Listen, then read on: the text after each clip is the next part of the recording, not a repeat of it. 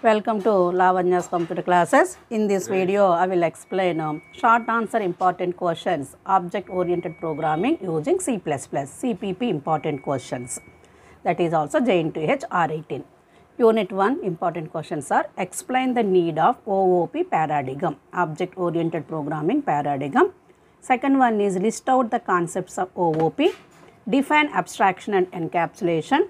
Because of OOP concepts, all definitions very important. Next, what is inheritance? List out different types of inheritance. It is again coming in the unit 3 also, very important question. Difference between OOP and POP, object oriented programming and procedure oriented programming, very important question. These all are important questions for long answer questions also. Depending upon the marks, you have to elaborate the answer. Next, write structure of a C++ program. Seventh question is what is data type? Explain C++ data types.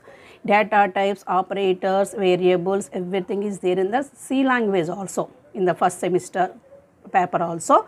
Same questions repeated here also, but more concentrated which questions are not there in the C and which are there in the C++, OOP.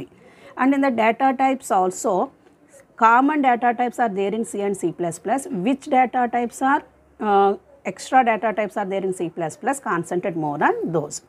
Next, what is type conversion or typecasting? Very important question. Define what is scope and explain the scope of variables. Very important question. Next one is explain inline function. These topics are especially in C++, concentrate these because data types, type conversion, those are there in the PPS also. Next one is define recursive function. Very important question. What is function? Recursive function. Explain goto statement with example program. Dynamic memory allocation. These dynamic memory allocation, preprocessor directives and typecasting. Those are the very important questions. Type conversion. Next one is explain goto statement, dynamic memory allocation, new and delete operators. How to allocating memory and how to removing the memory, that is new and delete operators, very important question. Explain about preprocessor directives. Not only these, again operators, precedence and associativity, variables, because this is already there in your PPS syllabus also. Just once we look at those concepts also. Next, unit 2 important questions are, this is totally concepts and classes and objects. So, define class with syntax, define object, explain about friend function, definition of friend function, definition of friend class, define constructor, important question. What is destructor? Next, what are the rules for constructor? Explain about information hiding, explain about static data members and some reserved words like this, static, those are also very important. Explain about this reserved word, explain about static reserved word, those are the important questions in unit 2. Next, unit 3 important questions are inheritance concept. What is inheritance? Types of inheritance. Next, define base class. What is derived class with syntax? How to access the base member classes? Which operator is required for accessing the data from the inherit base member classes? Next, explain about virtual base class. What is single inheritance? Explain with syntax. Similar, all inheritances, multiple, hierarchical, everything. Next, define polymorphism, different types of polymorphism. In this, function overloading, operator overloading, everything is coming. Next, define the terms static binding and dynamic binding. Define pure virtual functions and also what is virtual function. This is the unit 3 questions.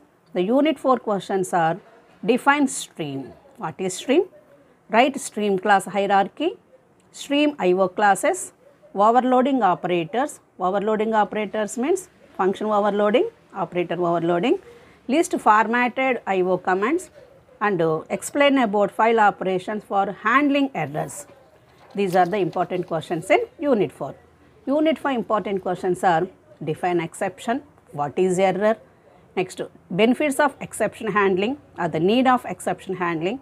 Explain the syntax of exception handling like try, catch block. Next, give some built-in exceptions. How to define user-defined exception. What is the syntax of user-defined exception? Difference between throw and throws. Explain about stack unwinding. Explain the concept of rethrowing an exception and write the multiple catch statement with syntax. So these all are the short answer questions in all the units. Same questions are coming for long answer questions also. There is no difference between short and long answers, only increase the size.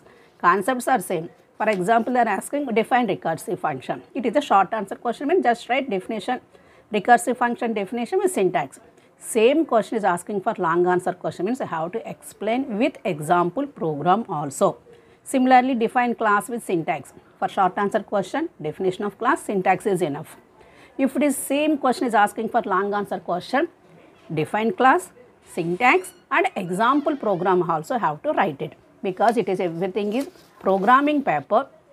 The name only it is there, object oriented programming using C++, means for long answers questions, each and every question is it write with program, then only we get good marks. All the best. Thank you for watching my video. If you like this video, please subscribe my channel. Thank you.